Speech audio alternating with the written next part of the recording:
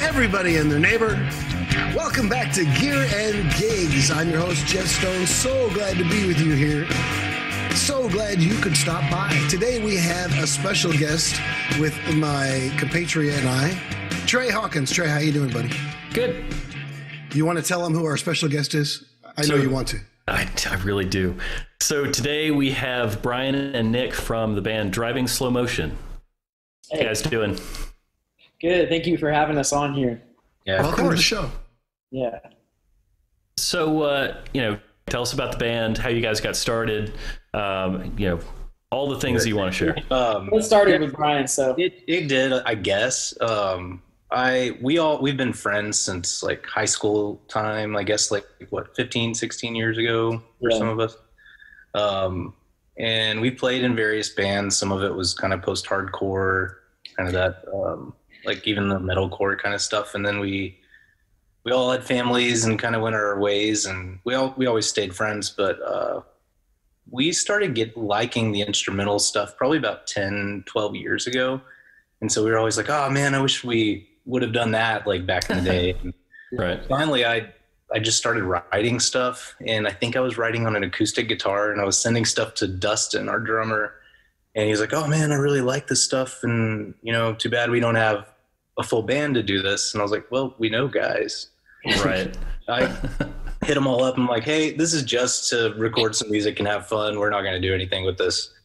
And that obviously was the antithesis. So we've been just grinding stuff out ever since. I think it was like 2017. Right. Right. Yeah. Yeah, that sounds right. Yeah. It's hard to tell because we have been friends for so long and writing music together. And I remember one of the first things that Bryan had sent me, it was just, for me, it felt like we did the instrumental thing almost by accident. Mm-hmm. Like it just happened organically because we just didn't talk to any vocalists. We just kept talking about music. And, I think a lot of how our writing styles and, we have 3 guitarists in the band. I feel like a lot of how it happened was just organically because the 3 of us write very differently. And I just remember Bryan sending us, like, he would send me stuff, he'd send our other guitarist Jason stuff, and he'd send Dustin stuff, and he's our drummer. And we just started collaborating just randomly. And I've always been trying to get better at this, but I've always been the guy who's kind of like, doesn't really know what's going on in the band. I've gotten better in the past year, but I'm always that guy that's like, wait, we have a show? What's going on? Right. But, when it came to writing and stuff, I just remember like, I've never played with a group of guys, specifically with a band that had 3 guitarists that we could write so easily together. And we weren't playing on top of each other. And 9 times out of 10, if we were to sit down, we could write a song off the bat with like first try. I've never had that happen before. And you could be an awesome Leonard Skinner cover band with 3 guitar players too. So there's that. Right. If somebody else Freebird, you guys could actually maybe pull it off. So that's the goal. Yeah. That's the goal. That is the goal, right? That's the goal. It should be a T-shirt. Freebird is the goal. Right. With a lighter, just a lighter behind. Yeah. Anyway, I digress. Go ahead. No, but I think I remember the first song I wrote with these guys was off our first EP called Anduin. And it would just happen so, like I said, organically. Like Dustin and Bryan had the parts, like the structure of all of the songs ready. And I just had to, for me, that's like, I lean pretty heavy on Bryan and Dustin and Jason. Like I always write to what they already have for the most part.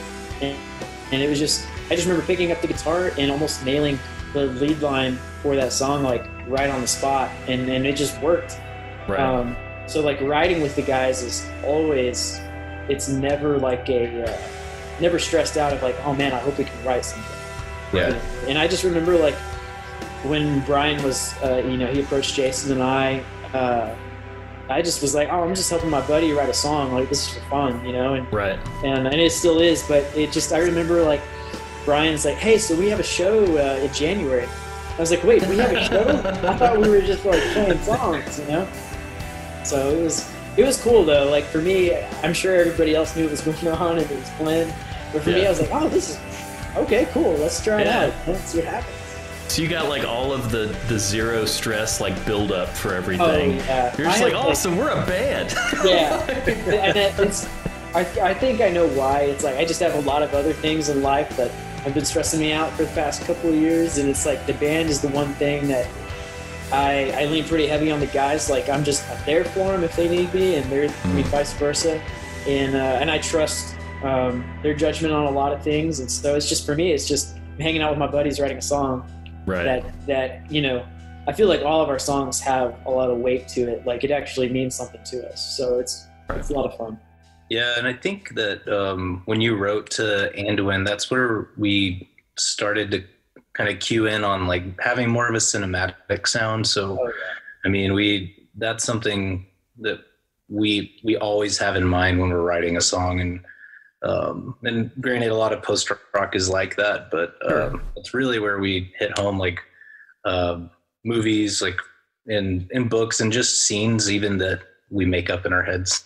Right. And it's kind of a little soundtrack, I guess, if you will. So are you actually writing, like, do you take scenes like from movies and kind of remove the music and write your own score, or is it just more of a conceptual kind of, you know, hey, I really liked this part in this movie and I think that I could come up with a mood for it? Well, I'll let Nick answer that one. Yeah, so I definitely the way I write, I either imagine a creature or a lot of the things I write, I don't mean to, but they always seem very dark. Sure. But I'm a happy guy, I promise. But yeah, so I'll watch a movie on mute and write to it. Because cool. I'm a huge fan of, you know, Hans Zimmer. I mean, everybody, that guy's just genius. But yeah, so I'm a huge fan of like writing to a movie on mute, or thinking of some sort of like Godzilla-esque creature and trying to like, oh, I wonder, like one of the first things that Bryan, he kind of encouraged me when we first started trying to mess with this kind of stuff was like, you know, we're all huge fans of Lord of the Rings, and Treebeard, who's an Ent, you know, giant tree. Like, I remember him asking me like, hey, is there a way, I mean, we should try and emulate what a tree would sound like talking out of your guitar. And I remember like we wrote like this little thing called Entish, and which is the language they speak.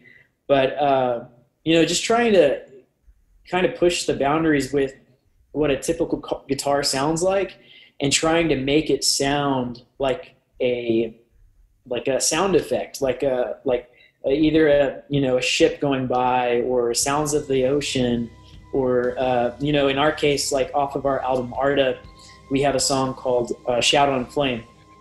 And that was a huge, like a Balrog, which is this big, fiery, demonic creature in Lord of the Rings, was a huge influence on that song. Like we have about probably 3 to 4 minutes into the song, it's probably about 4, you know, we have emulating a Balrog scream in there. And so, yeah, yeah, I could keep talking about that forever. So. Well, I could keep listening. I'm a big Lord of the Rings fan, as is Trey. We love that stuff. And, you know, it's interesting you mentioned the Ents, because they're known for their patience, of course. And one of the things that I've noticed in your music is that you have a sense of patience like I've not heard too many people have, including myself. I always have this sense of purpose, I feel like, when I get into a song. And so I'm always feeling like I'm going somewhere with it.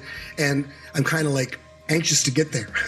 And your music doesn't seem like it has that so much as this sense of place and purpose, and like you're along for this ride and we are going to patiently get to where we're going to get to where we're supposed to. And you only hear that in certain bands. To me, the Rolling Stones have that and the Beatles don't, you know. It's just a subtle thing, but you guys really have that in spades. I think that's very cool. Yeah, and I think so maybe I'm a little selfish about it, but like when I asked Nick to do those things, we actually play Entish live. It's a little interlude in between songs, because our set's seamless. I mean, there is no blank space really.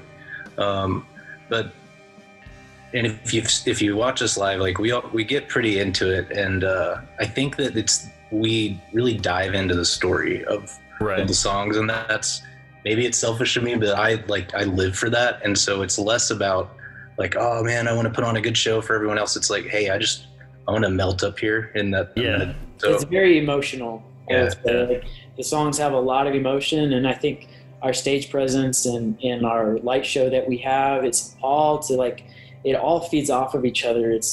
I remember when we were talking about the whole concept of the album, and it was like a journey basically.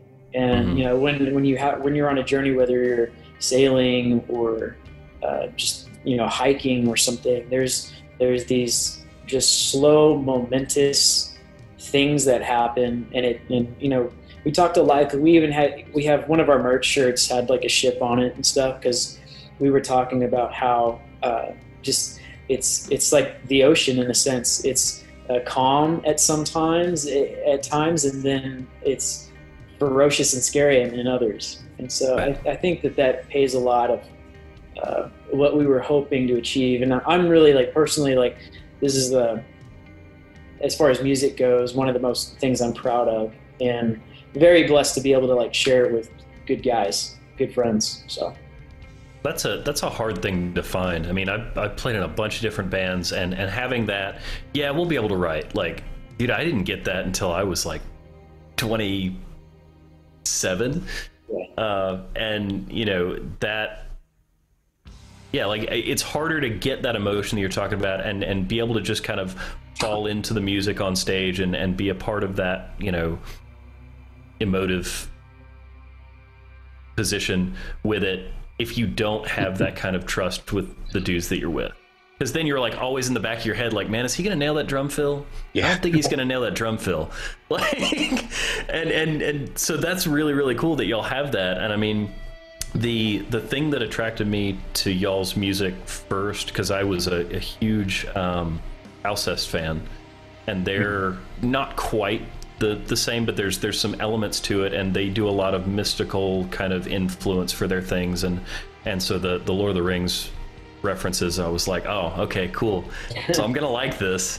Haven't even listened to it yet, but I know I'm gonna like it. Nice. But that's it made sense listening to tracks that were Lord of the Rings inspired, that I went, oh yeah, cool, I know this movie backwards and forwards, and the emotions that they're bringing out and the things are totally in line with the way you feel when you're watching the movies or reading the books. So that's, I mean, it's not trying to just, you know, gas y'all up, but it's, you know, it's cool. I like it. It's you know, we try not to have people on the show that we don't like, so say thank you. I mean, that means a lot to us, I know, and it will mean a lot to Dustin and Carter. Carter's our bass player, and Jason, our other guitarist.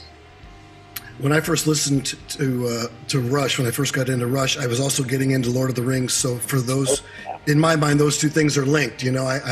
And especially Farewell to Kings, it just works really well with Lord of the Rings as it happens. And when I first started listening to you guys, that's what I thought.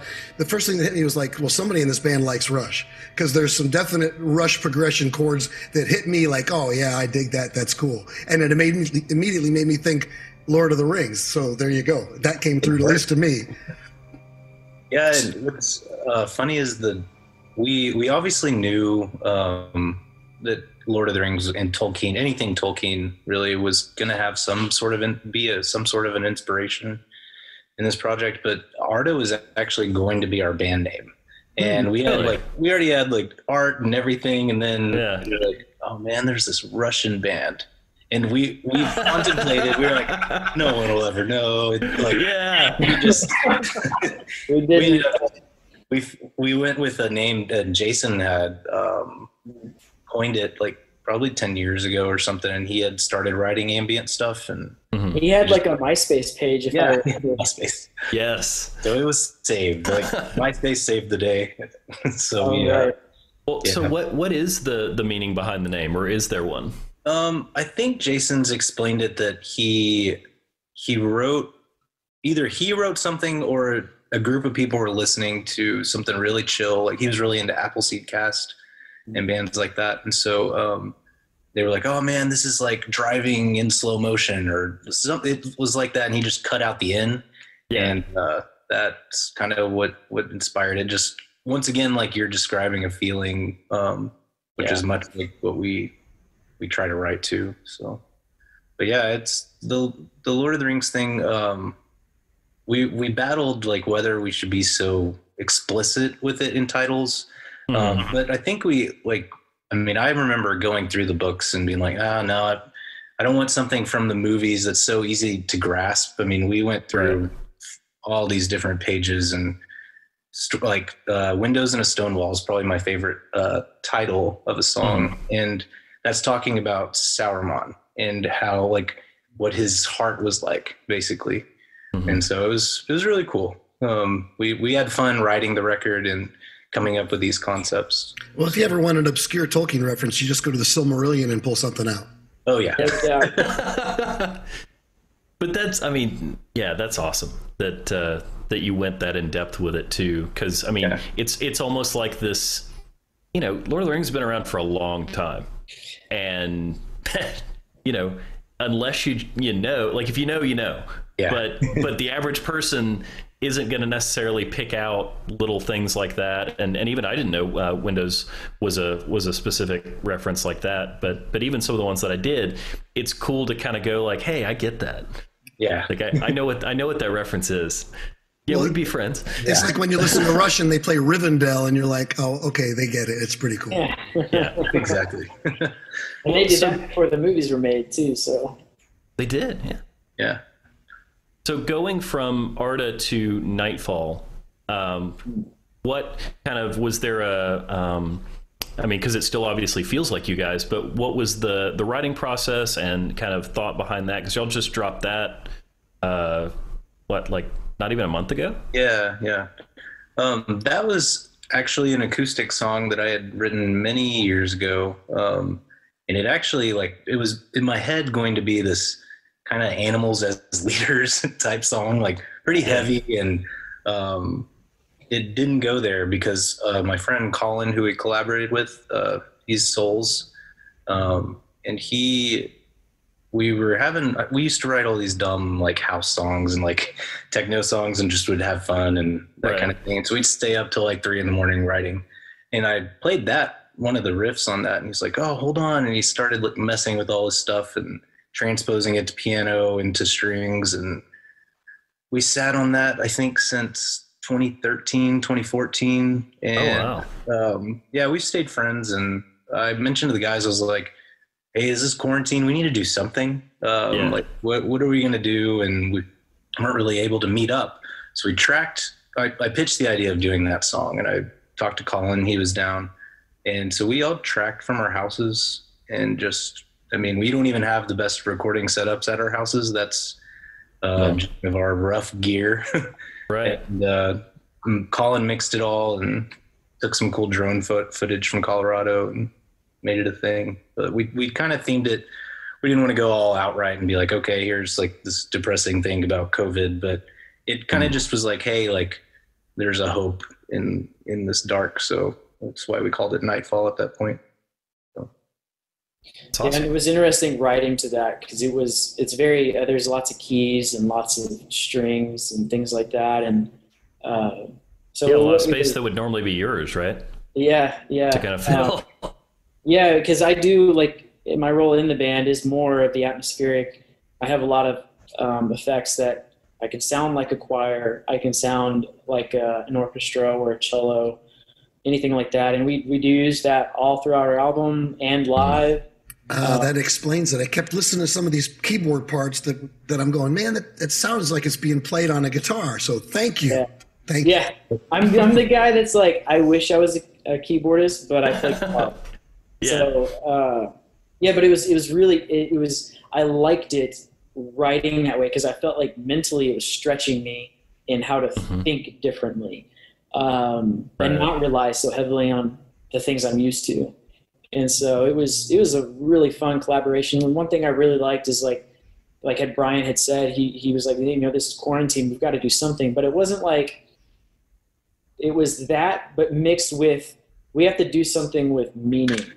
I remember Bryan saying something to the extent of like, this is a really dark time for a lot of people, and we want to produce something that is hopeful sounding and a light in a dark place. That's a common phrase that we say in our band. It's like, we want to be a light in the shadows, basically. And so how can we do that? And I feel like I'm very proud of Nightfall. It was a lot of fun to write to. And it was unique too, because like Bryan said, we had to all write individually. I was in the process of moving at the time. And so it was just like, again, being lucky enough to play with guys that it's so easy to write to. It was, you know, something that didn't take about an hour almost for me to write all my parts to. So it was a really good experience. Well, so does it, so when y'all are normally writing, like in ideal conditions, are you like kind of coming to a space with a riff and you start writing, or are you doing everything way more premeditated where you're writing and arranging a bunch of stuff and then going, okay, here's this, and now everybody put their parts into it? Or is it typically just kind of individual writing and then bringing it all together? I think it's a little half and half. So I'd say about half of Ardo was written in a jam space, and we really kind of hashed out some ideas. Half of the record was not, and it was, you know, either demoed out, you know, just preconceived stuff, or we all tracked as we did Nightfall, basically. But we all went to a studio space to do it. We just would filter in at different times and work on ideas. And I think that obviously I think any band, you'd want to write the whole album in one sitting. Like that's you could, but we don't have cabin in the woods for a month, you know. We've actually like pitched that idea for like a few times, but yeah, I'd say half and half. And some of it, like some of the more chill songs on that, like Dawn Voyage is one that Nick wrote. I mean, we were like, hey, we're gonna let you have this one, like, cause we add stuff that we feel like it'd be taking away from what you did. So the record everyone had a spot to shine, and it was kind of cool. So. Well, that's neat too, because I would have never guessed that you had individual voices. Like, you know, on a Beatles record, you can tell like George Harrison wrote this, Paul wrote this, but it's neat. I mean, to have, you know, especially 5 guys just having their own voice, but you're all kind of just on the same page again, which probably is indicative of that. You don't have trouble writing together. You just know what's going to work. And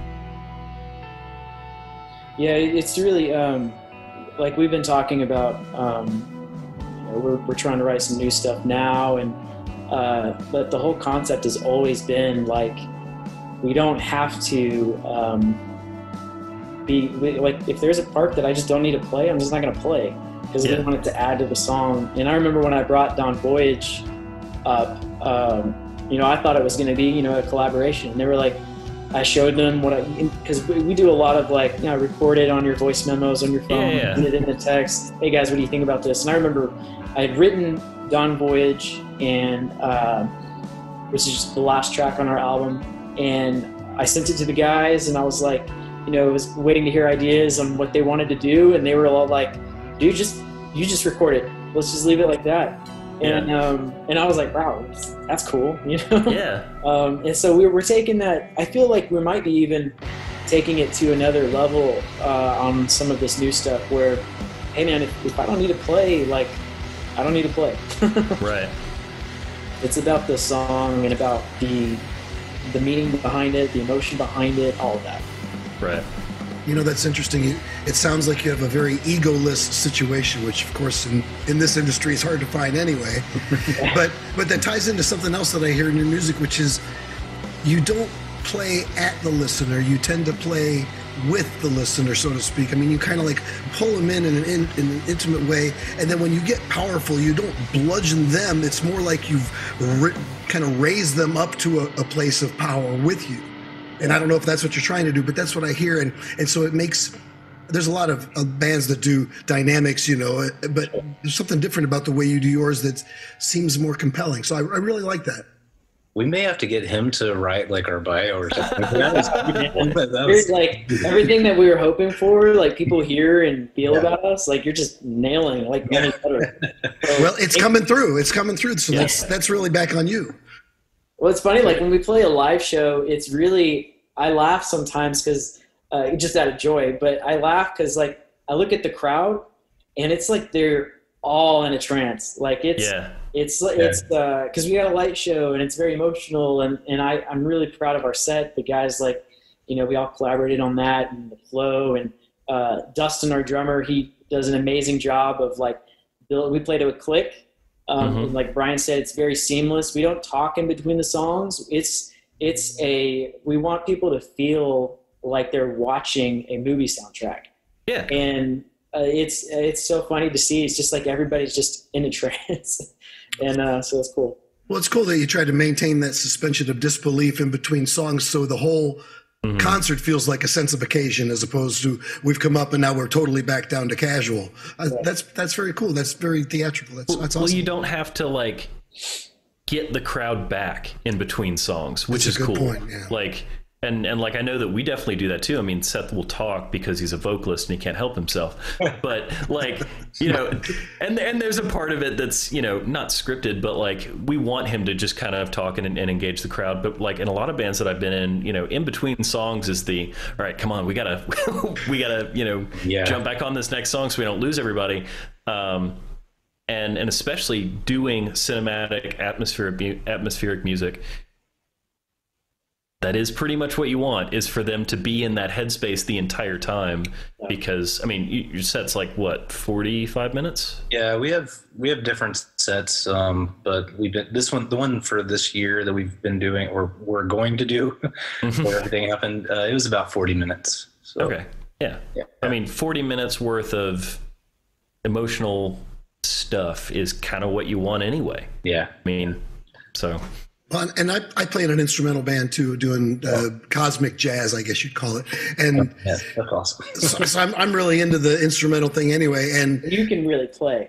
Yeah. Well, I don't know about that. Thank you for saying it, but what I hear with your music also is something that you don't find with a lot of instrumental bands, is that I'm never waiting for like the vocals to come in. You know, I'm never missing vocals, and that's hard to do, especially with ambient music, where you don't feel like, okay, now when are we going to get to the real thing? Yours seems like the real thing instantly, and now we're just along for this. It takes you places. It's very cool. Thanks for saying that. This is the first year so far, knock on wood, that I have not been said, hey, when are you going to get a vocalist? You hear it, and I think every post-rock band does. Yeah. Or even like the cosmic jazz, people ask you that as well. But it's nice. Like, I haven't heard it yet this year. It's good. It's good. Well, it's like I don't listen to a, you know, This Will Destroy Us album and go, man, I wish they had a vocalist. Yeah.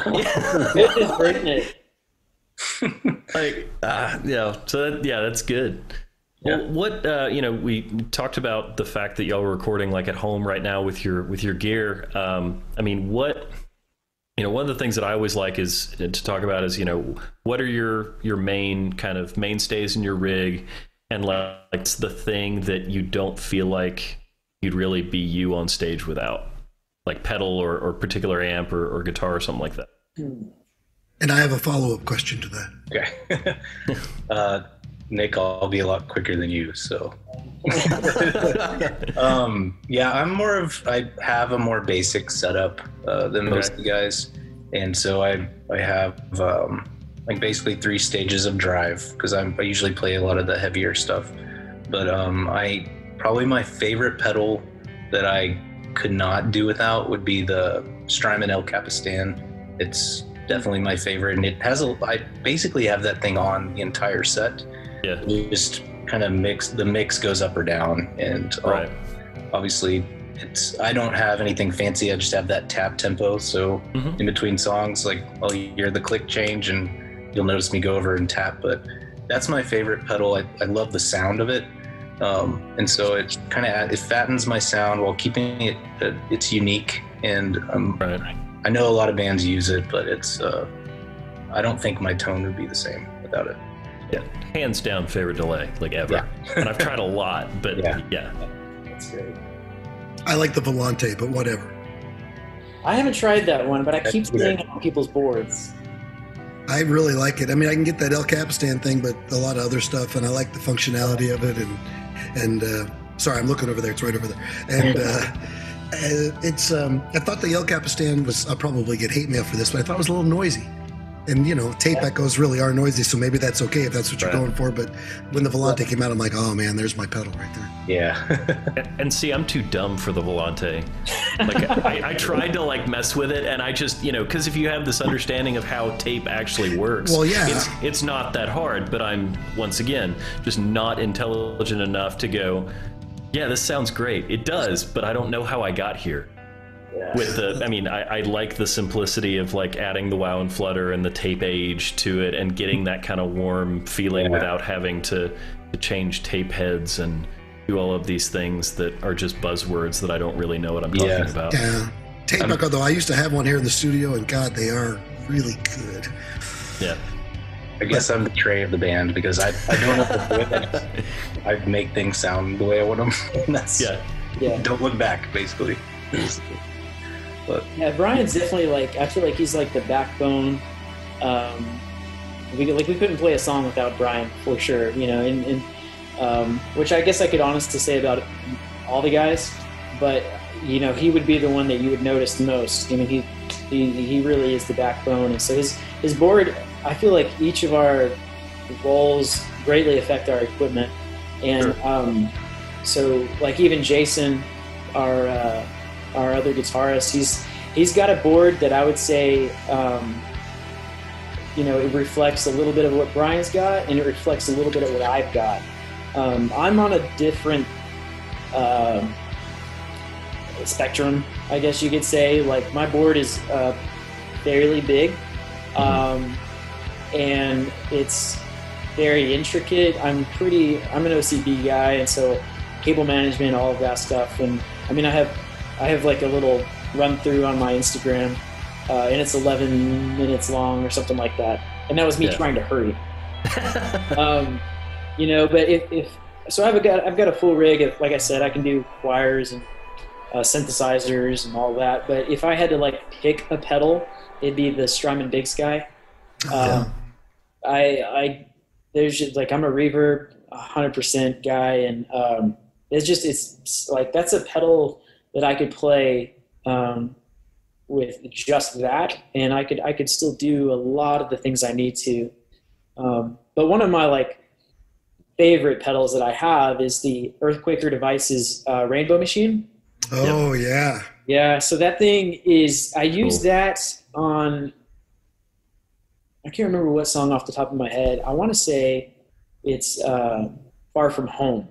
I use that on, but I had to, that thing is very sensitive, and if I have it taped down, if it moves just any knob, if it moves a hair, it has a completely different sound. And so I had to get a little creative when it came to this. I found a very specific setting I liked, and I've never heard any other pedal do this, and I've never heard it used in a song. So I was pretty like, oh, I got to get this trying, you know? Yeah. Those are cool. Okay, so my follow-up question is this. If you had to play a show, you went to a show, you get there, and you're told the show is going to pay 3 times as much as we thought, but they have outlawed all time-based effects here. They'll let you slide with modulation, but they're not allowing any delay or reverb of any kind here. So you got to play the show, but you can't use them. But you can go to their local store where they have every effect you want. And you each can pick one effect that you can use to not necessarily replace, but in your hearts, replace the arsenal that you've just lost. Which would it be? What effect would you get as your replacement? But you can't. I was thinking back to when because we had a baby last year, and so I sold some gear, so I was out without a delay for a little while. Oh, so wow. I was like, so there you go. I showed up in practice, and so I was like, your answer can't be a baby. Okay, that's not. Oh, man, that's where I was going. But I basically, for one practice, had to emulate a delay by kind of like backing off volume and just kind of like barely bending up the note. God, oh my God. And so it worked for whatever reason. Yeah. So maybe I wouldn't get anything. Maybe I would just wing it. Just deal with it. Volume pedal? You could do it with a volume pedal, maybe. Good volume pedal, or just like interesting. Whatever. Okay. So basically, like, one pedal is all you can use? Is that what you're saying? Well, you can have anything else that you have as far as drives or modulation. That you get to keep all that, but they're ripping out the delays and reverbs right off your board. They're throwing those away, but they feel bad about it. So you can go to the store and they're going to give you anything you like that's not time based like that, because they just hate that there. Man, I don't know, because it's volume pedal. My foot is on the volume pedal. Always. Almost 90%. Wow. Yeah. Yeah. My shin hurts just thinking about that. Yeah, I probably have a bad right hip because of it. I bet. But man, I might just choose like a heavy distortion. Wow. You know, Just like, cover it up with grunge. Yeah, like just you just play loud and play like I'd probably, like, if I was to be specific, I'd probably go with the Walrus Audio Iron Horse. Oh wow. Yeah. That thing is it cleans up really good, but it also, man, it gets mean, and that is a pedal that, like, we have some pretty heavy moments in our songs that I'd want to lean on that for, and I could play clean everything else. Because we've actually taken Brian, Jason, and I have played several of our songs from Arta and played them ambient, meaning we didn't play to the click, we didn't play with our light show, we didn't play with our drummer or our bass player. It was in this awesome coffee shop, and that was the art show y'all did, right? Yeah, and it was very different, but man, we got a lot of great feedback about it, and it was just, you know, so I remember we kind of had to not necessarily rewrite anything, but we had to play more simply, and so yeah, I think we could definitely do it. It's like, I mean, I feel like I would probably maybe grab like a tremolo or something. That's what I was thinking. Is I probably grab something tremolo just to kind of thicken it up. Yeah. But I mean, like dude, I played a church gig one time where I showed up and they were like, yeah, we have a pedal board, and the pedal board was in fact just an AC-15, and I was like, all right. So they had like a foot switch. Yeah, so I'm like, okay. So I had to play the whole thing with just my guitar direct in with the reverb on the amp and doing like the gallop of the delay like with my right hand. Oh man. And it was it was at that point that I realized that I actually do have right hand technique, because I was scared. Yeah. I was so worried because you know, I mean, I'd be scared. I'd be like, oh my gosh, I realize I don't know how to play my guitar. Yeah. And yeah, guys, I'm going to hang this up. I think I'm done. This is all for show. I just hit one string and it does everything. So what would you say your biggest Spinal Tap moment has been? Huh. No. Not too many of those at a coffee shop. Yeah, no. Well, I mean, when we talk about Spinal Tap, are we saying like the good things, or like we're with the dorks? You can interpret the question any way you like. I don't know, because I guess one of my favorite moments was when somebody sent us some amazing, like, warm cookies. And, yeah, that was awesome. And nice. they were like, they couldn't make our show or something, and so they sent us cookies. And I was just like, cookies, like, oh my gosh, that's like my thing. I love cookies. And so when that happened, I was like, all right, like, we've made it. That's what I was doing this for. Yeah. You're like, baked goods. Yeah.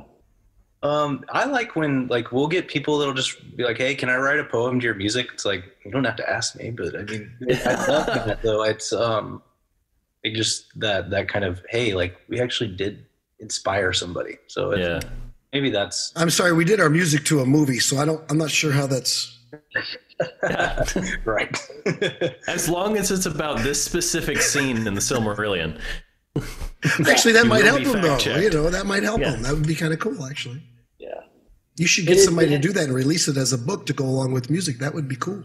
Oof, you're speaking my language, my friend. Yes. That would be cool. Yeah, that would be, like, because Brian and I, we both, I hope you're okay with me saying this, but, like, we both have been writing a book, like, separately.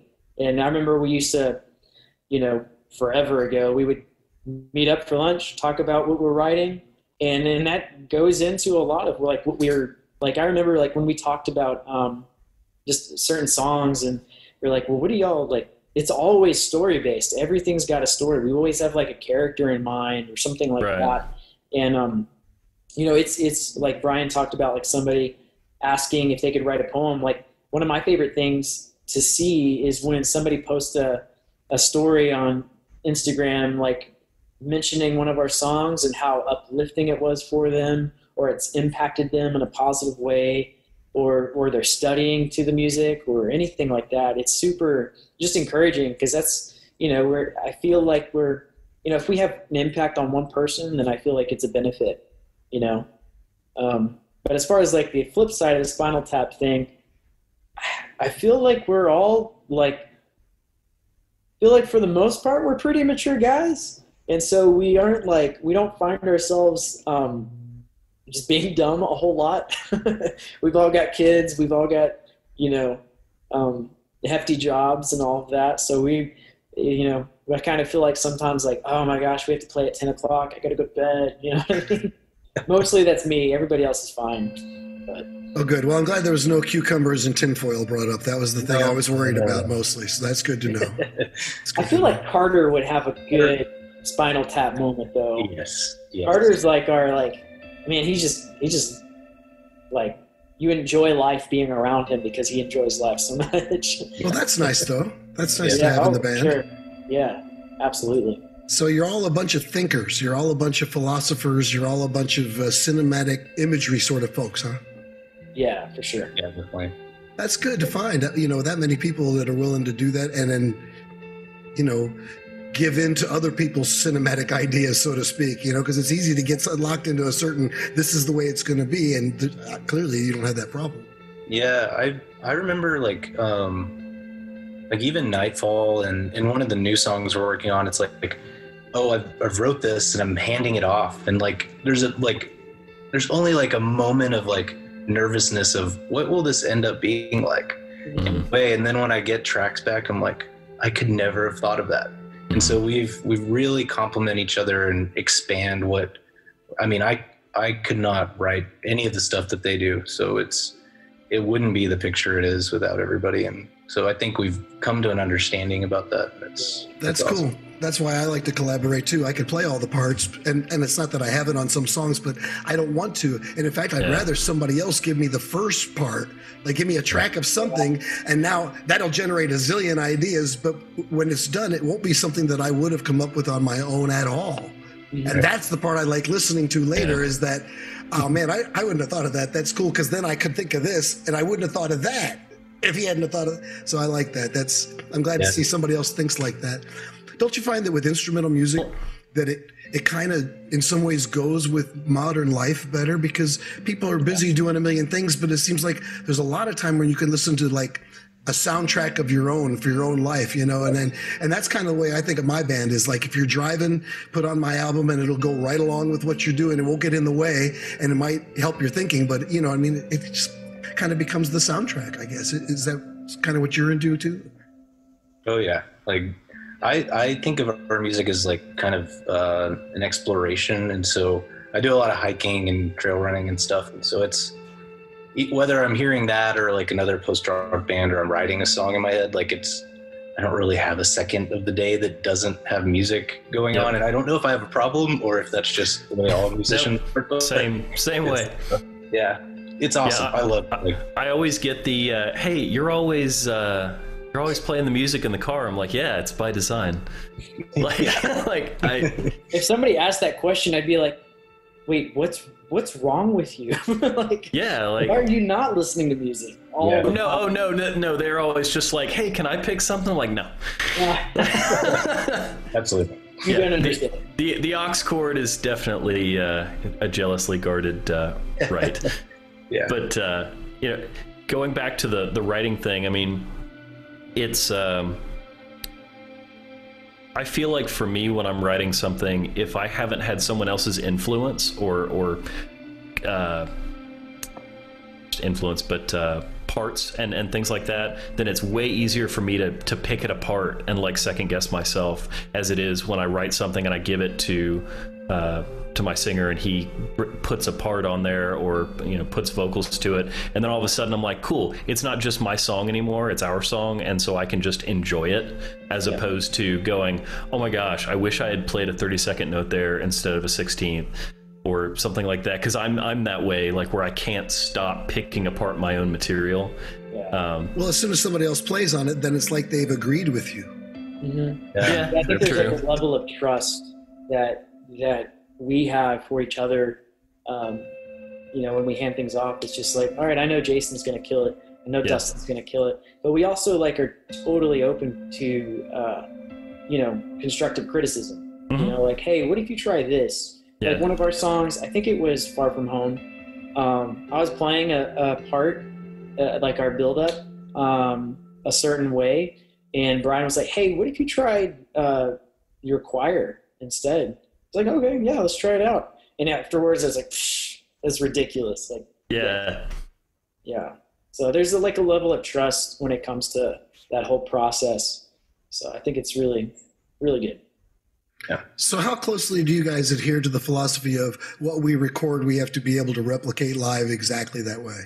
100%. 100. Yes. 100%. All of it. Yeah, we purposely don't add a lot of layers in that we can't do live. I think there's one song, and it's just like there's like some like really high frequency, Shadow and Flame. Yeah, and that's it. Like it's just something that kind of fills some space, but everything else, all the guitar parts are all what's on the record we play live.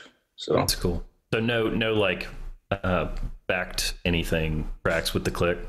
Just that song, that one song. Gotcha. Yeah, and all it is it's like it's a B string and a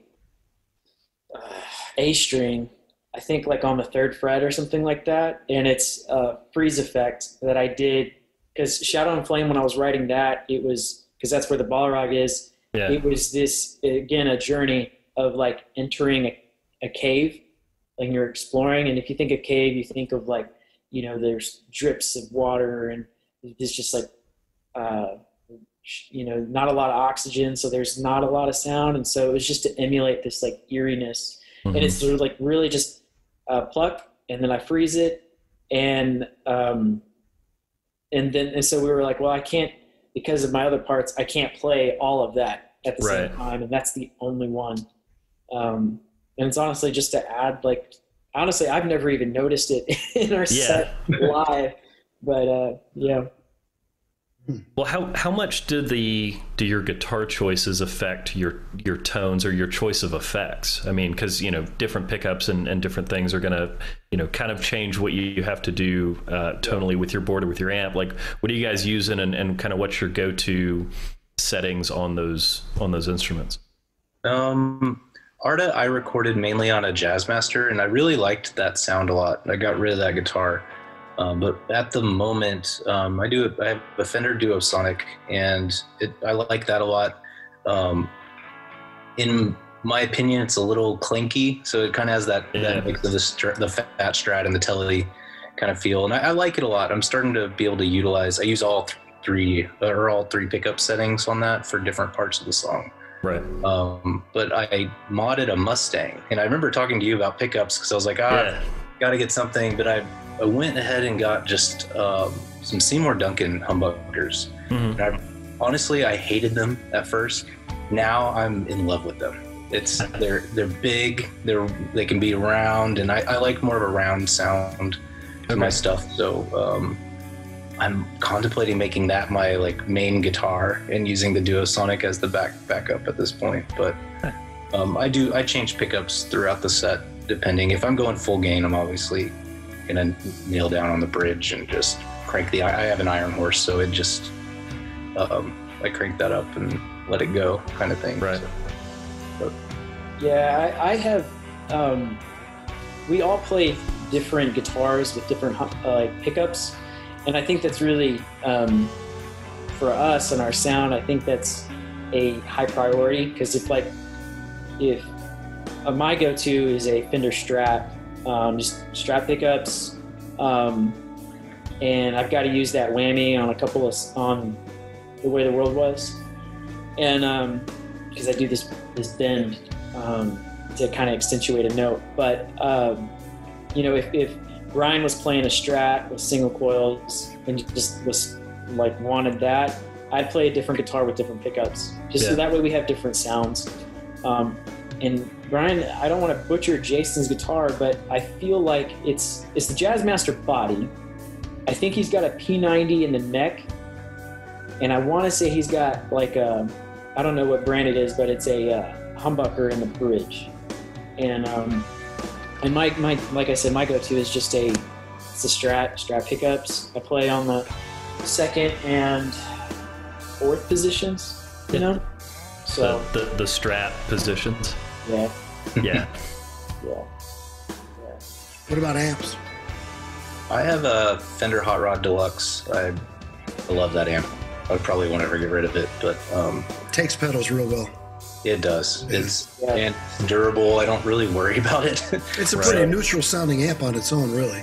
Yeah, and it's got a lot of balls. I mean, like I don't crank it past 2. No. Yeah, it's Pull up the way, especially my lamp that I use. But I run that on top of a Marshall 410 cab. Oh, nice. So that really helps push the air. And we went and saw This Will Destroy You, and we're like, man, they sound enormous. Like, what's going on? And kind of like, it's the extension cabs. They're pushing so much air in this room, and that's why it sound. The bass also gives a lot of stuff, but we all now run extension cabs, and it's, I mean, basically I have half stacks running. So that's awesome. Interesting. What about you? I use a Fender Princeton. Oh, yeah. Okay. And I also have a Kemper that I have just like a clean matchless. I like to run stereo. Oh, nice. And so I run both of those. I need the amp live for some feedback during Shadow and Flame. And the Kemper, like I said, I want to have a wide sound. And then obviously running it into an extension cab.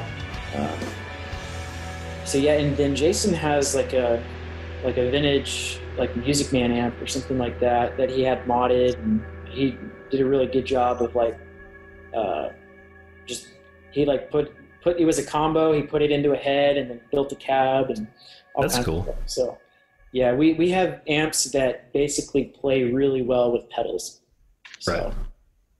Because that's our thing. For sure, yeah. It's kind of wasted having a huge pedal board if the amp doesn't like it. Yeah. Right. Well, this is the segment of the show that Jet and I enjoy the most, I think, but it's the top 5 favorite albums. I know we kind of asked you guys to think about that before we got on the air, but what would you consider are your top 5 most influential albums to your playing? Okay. Or as songwriters, it can be order, other. Right? Do what? No particular order. Yeah, no, just a collection of. Do you want to go first, or do you? I'm gonna kind of wing it because I don't know, like if I spent time on it, like I mean, God, I could come up with different iterations. Yeah, but This is what we like to call the preamble excuse section that we often get from the guests. So that's nice. Yeah. Definitely the first that comes to my mind is the Alchemy Index by Thrice. That's probably my favorite album. I love concept albums, and they nailed it. I mean, it's beautiful how they made each volume sound like what it is, like fire and water and all that. Another one that's randomly coming to my mind is Bring Me Your Love by City and Color. It's kind of like a folk record. It's beautiful as well and pretty poetic. I am gonna go with Define the Great Line by Under Oath. Oh, yeah. I think it's a masterpiece. First bar is heavy music. And then let me think. I have to do it. The Fellowship of the Ring soundtrack is incredible. Oh, wow. Yes. Yeah, I really do listen to those like weekly. Like they're always on my rotation. But as far as guitar playing, I already mentioned Thrice. Probably On Letting Go by Circa Survive. I really like the poly melodic stuff that they have going on. I mean, Nick and I have said this before, and if they were an instrumental band, they'd probably be our favorite band. They're incredible. And it's that the melodies intertwine so well. They're so different, but they work so well together that it's 2 vocalists singing on their own. I learned a lot about tone and just by listening to those records by them, but that record in particular.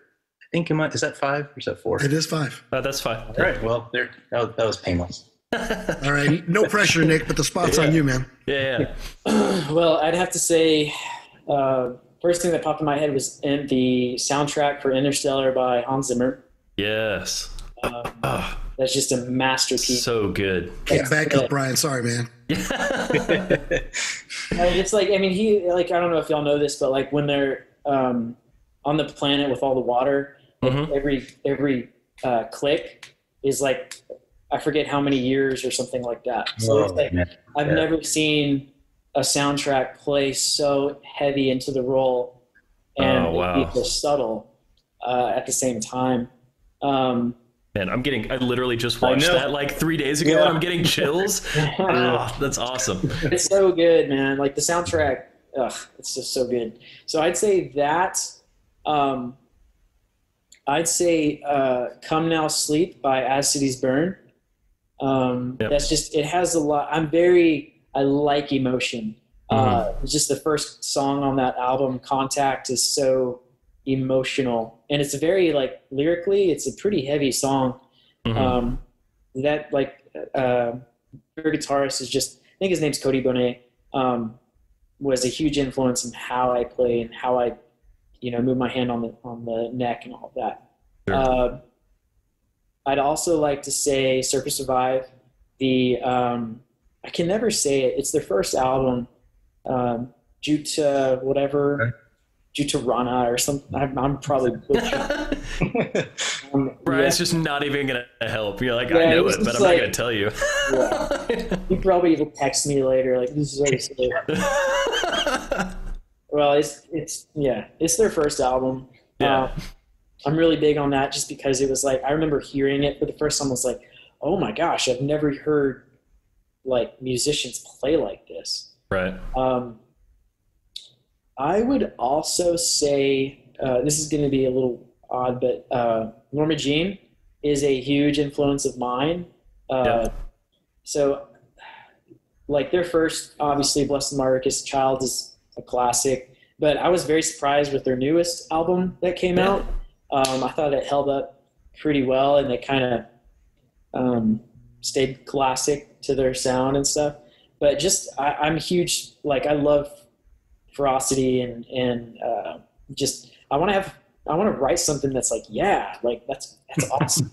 So I remember like when we were writing In Exchange, I was like, I'm gonna throw in a broken chord on this song. I'm gonna figure it out, and I did. There's a broken chord on the song, and that was like my Norma Jean mindset.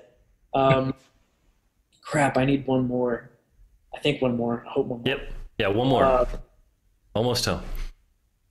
Soundtrack from The Sound of Music. So this is odd, but like I'm a huge. If I play in a post-rock genre-esque band, I honestly try not to listen to post-rock. I do that with a lot of things, and so one of the things that I listen to a lot, and I'll probably get crap for this, but The Weeknd, I think he's like a genius. Oh, that's kind of funny, isn't it, Trey? Yeah, dude, we've talked about it. His new album was so good. Yeah, no, like I've just the music and the feeling, and I'm just like, God, this guy's so good. So I listen to The Weeknd a lot. I would have said somebody like Kyle Dixon and the guys that did the Stranger Things soundtrack, or I would have said Tycho. Right.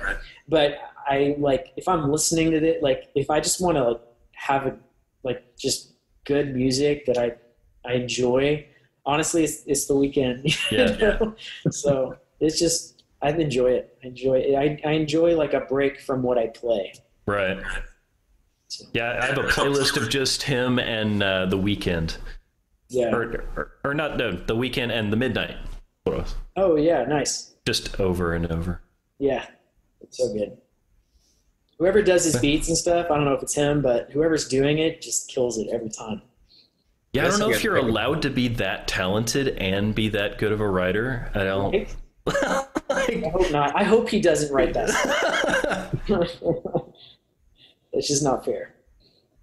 Well, cool, guys. We'll kind of wrap things up. But is there anything else y'all want to say or talk about before we close up? No, thanks for having us. Like I said, we're working on some songs, so we'll have something coming up. Yeah. Can we get you back when you do, and we can talk about the new stuff? Please, yeah. That'd be awesome. Okay, well, thanks so We'll much have for different favorite album. So Yeah. Well, the question's going to be different next time. Oh Yeah. We're like, we're all prepared. yeah, Top 5 canned foods, but in a town that doesn't allow canned foods. let's make it into them. Gosh. Thank y'all. We really appreciate it, and we appreciate the kind words, and we love the conversation. I love getting to talk to other musicians, and I know that the other guys wanted to be here. Hopefully they can be in the next time. And, Yeah, that'd be great. Yeah, next time we'll try and get hopefully Zoom or even if we're able to do it in person at some point, we'll be able to just kind of get more of a group for sure. together. In person, what a concept. Yeah. Your poster in the background. Yeah, the Argonaut.